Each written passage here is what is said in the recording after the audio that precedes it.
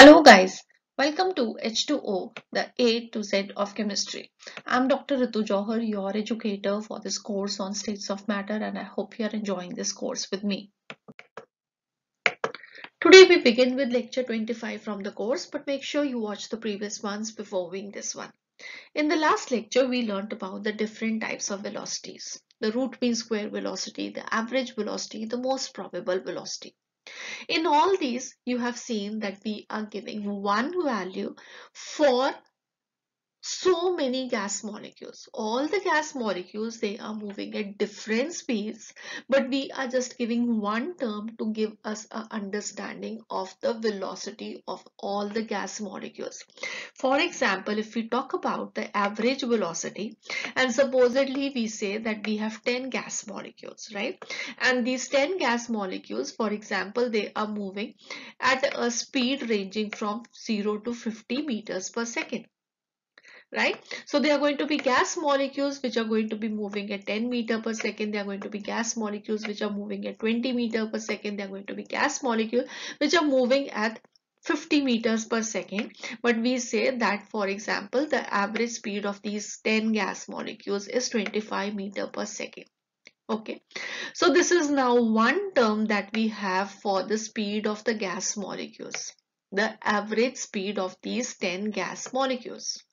But from this average speed value, can you develop an understanding that how many gas molecules are moving very fast, how many gas molecules they are moving at a slow speed, or how many of them they are ranging in the values in between the high and the lowest limits? No, you cannot.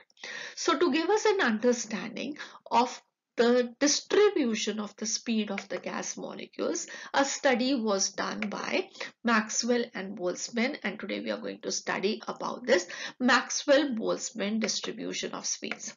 And this is going to be a very important topic for you people to understand. So please be very attentive. Once your concepts are very clear, well, it is going to be only then that you will be able to excel in your examination, right? So let us understand how do Maxwell and Boltzmann give us a distribution of these velocities of the various gas molecules. So this is the plot that we have, which was drawn by Maxwell Boltzmann to give us an understanding of the distribution of the speeds of the gas molecules. But before we can discuss this, let us quickly have a recap of what you have already learned while we were learning the kinetic theory, so that you have a thorough understanding of the concept. So what we have learned is that the gas molecules, they are having a constant random motion. And because of this constant random motion, the gas molecules, they are always colliding with one another. And it is due to the collision of the gas molecules that there occurs a redistribution of energy between the colliding molecules. One of the gas molecules may be having a higher energy, one may be having lower energy.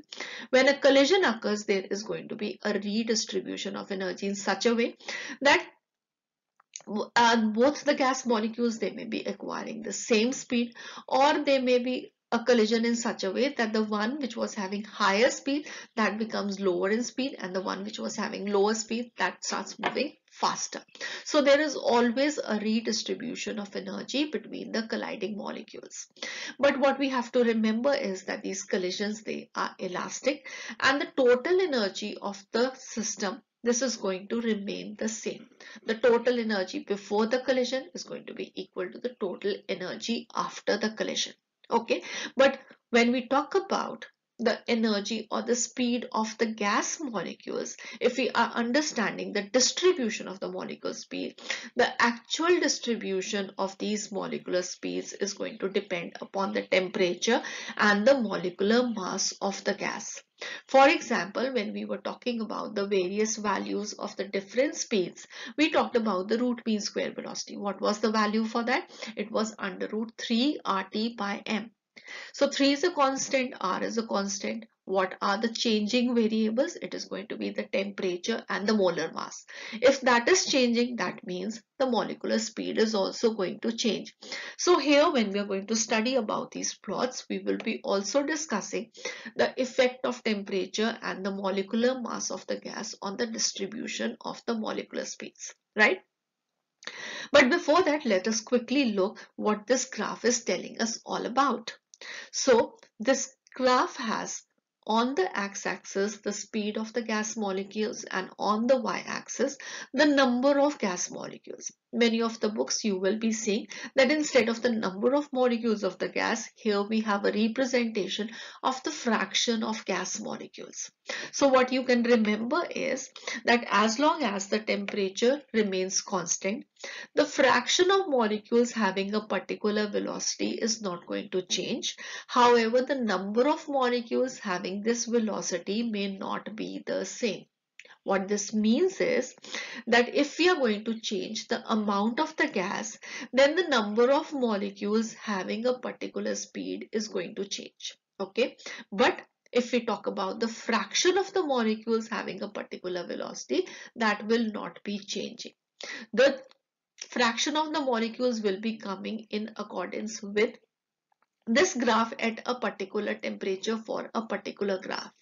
But if you're going to change the quantity of the gas, then the number of the molecules obviously is going to be in accordance with this, because the area of this graph is going to give us the total number of molecules. So one very important thing that you can remember from this graph is that this area under the graph is going to give you the total number of molecules.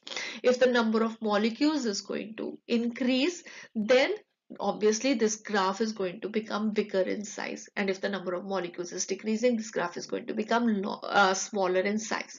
But as long as the temperature is constant, and for a particular gas, if we are considering the fraction of molecules having a particular speed, well, that will remain constant. Okay, the next thing now we are going to see is what this distribution curve is giving us all about.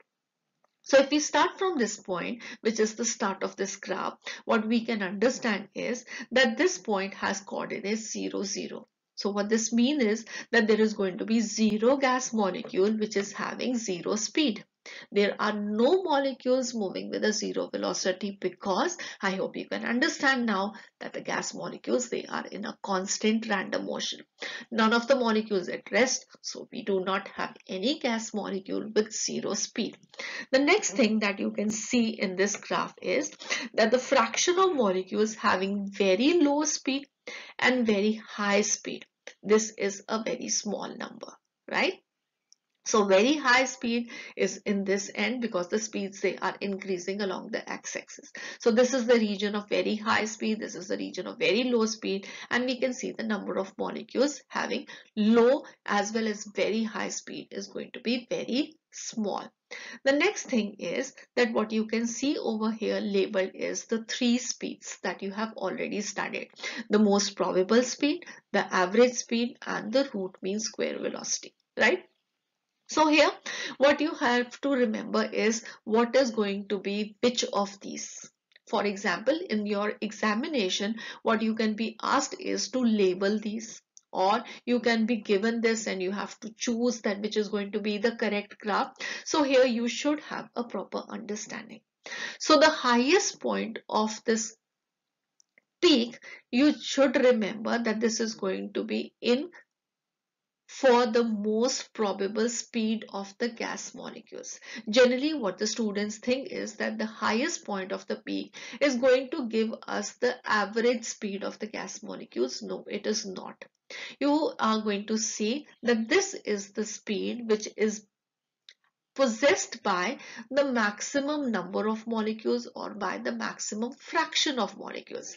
And if you remember this definition of the most probable speed, it is this speed which is possessed by the maximum fraction of molecules.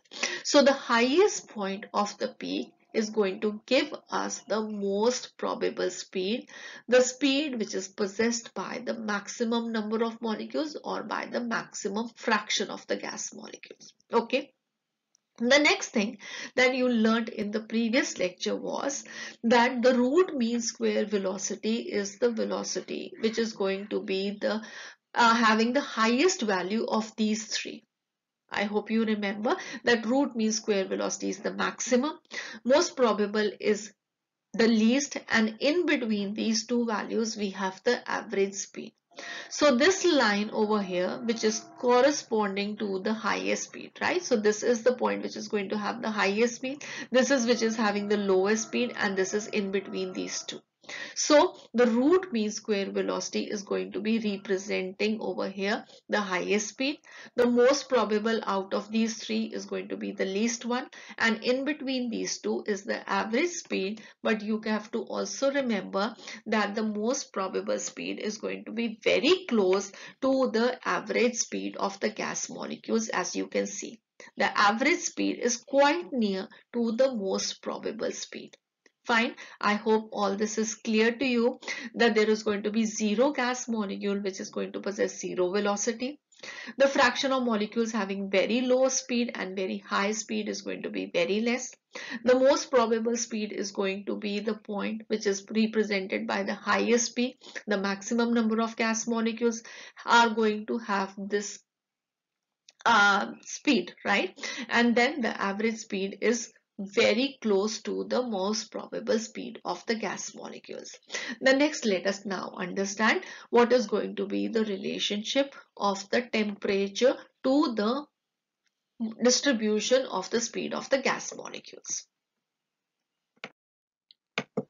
So to understand the distribution of speeds at different temperature, from your previous knowledge, what you have to remember is that at a higher temperature, the kinetic energy of the gas molecules is going to increase, and that is going to increase the speed of the gas molecules. So this means that it is going to be now a maximum number of molecules which are going to possess a higher speed. In general, the speed of the gas molecules is increasing. So the most probable speed, the average speed, the root mean square speeds, all of them, they are going to increase now. Where we are mentioning on increasing temperature, the most probable speed is increasing because this is most easy to identify on the plot. For identifying which is going to be the average speed, the root mean square speed on this plot, you need to have data. But even if I do not give you any data, I just simply draw these two graphs without labeling anything, and I ask you which is going to be the most probable speed for these two graphs. Well, you can easily tell because you know that the most probable speed is going to correspond to the highest point of the peak. Fine. So now you can see that if we have drawn two plots at a temperature T1 and T2, you can correspondingly draw the most probable speed for this plot as well as for this plot. Fine.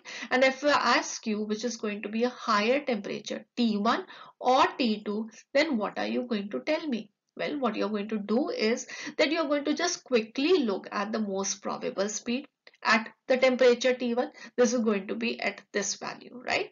And for temperature T2, it is going to correspond to this value, which is going to be a higher most probable speed value. Well, it is going to be for the plot of T2. This means that this is a higher speed than this one. So this means that the temperature T2 is going to be greater than T1, because we know that if the speed is more, that means the temperature has been more for a particular gas. I think this is clear. The gas is the same. We have just changed the temperature, and if we have changed the temperature, the higher temperature is going to be in correspondence to the most probable speed, which is higher. Okay, and it is this graph which is having a higher speed, not this one. You have not to confuse that the highest point of the peak is corresponding to the maximum number of molecules. It is not the maximum speed. Okay, so I hope you will remember this. Now the other thing which you can see from this graph is that the speed distribution graph, this has broadened at a higher temperature. This is a higher hill, this is a lower hill, but this is a broader hill now. Why has this broadened? First of all, what you have to remember is that the area under the graph, which is giving us the total number of molecules, is going to be the same, because the total number of molecules for a fixed amount of gas, that is going to remain the same. So now if the speed of the gas molecules, this has increased, this means is that there are more number of molecules which are moving at a higher speed. right? And this is what this graph is telling us about. The maximum number of molecules now, these are having a higher speed, right? This was a lower range. Now this is a wider range of the gas molecules which is having a higher speed. Okay, so the the plot is showing us that this has broadened, and this has broadened because this is more number of molecules which is moving at a higher speed. Now, one thing you can remember is the total number of molecules possessing energy EI at a temperature T is given by a relation. You just have to remember this. You do not have a derivation of this in your curriculum. So what you can remember is that Ni, the number of molecules possessing energy EI at a temperature T, is given by this relation Ni equal to N into e to the power EI divided by kT, where N is going to be the total number of gas molecules, K is going to be the Boltzmann constant, and you already know what is the Boltzmann constant. Well, this is equal to R, the gas constant, divided by the Avogadro's number. Fine. So this is something that you will be remembering. So now that you have understood the distribution of velocities at different temperatures, you understand that the temperature is going to increase, the average velocity of the gas molecules is going to increase, the most probable velocity of the gas molecules is going to increase, the root mean square velocity of the gas molecules is going to increase, right? So in general, it is going to be more number of gas molecules which are going to have a higher speed. Fine. Now, let us also understand the distribution of velocities for different gases. And when we are talking over here, we will be talking at a constant temperature. The temperature is not playing a role. So let us understand for different gases what is going to change. It is going to be the molar mass now that is going to change, and we will be seeing the graph when we are going to have different molar masses of the gases.